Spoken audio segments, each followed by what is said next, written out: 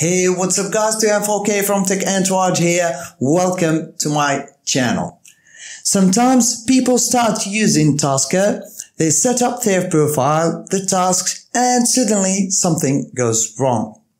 This video is to show you what you need to do before start using Tasker, what settings you have to set up on your phone and on your Tasker application before start using Tasker. So, let's get into it.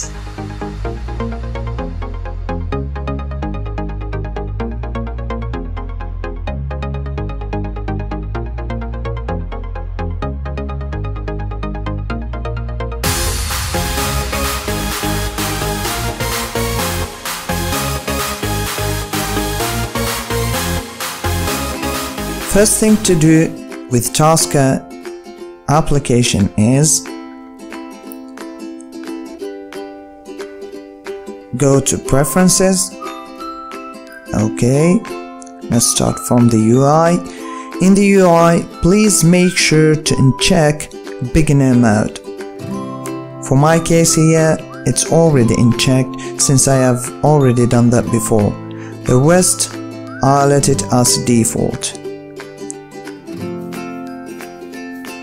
If you want to change anything as it suits you, it's okay for that. But please make sure that you already know what you are doing before changing anything. For monitor page here, I let everything as default. For action page also. For miscellaneous, I set the Android Cloud Backup to back up my settings and data into the cloud, and also a local auto backup. For me, max duration is 1 day, 24 hours, so Tasker will create a backup for all the settings and preferences that I make every 24 hours. And also please make sure to check this one, allow external access. It's very important. The rest will stay as default. Okay, now it's done with Tasker. Let's go to the menu setting. Okay, security